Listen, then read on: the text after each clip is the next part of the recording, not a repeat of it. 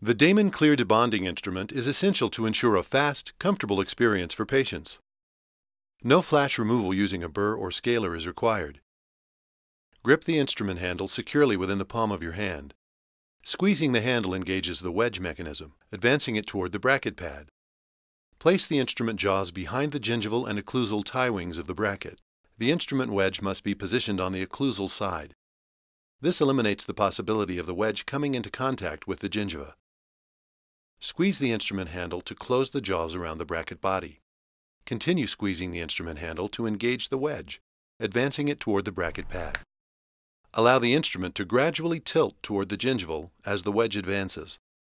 As the wedge comes into contact with the tooth, it will peel away the bracket.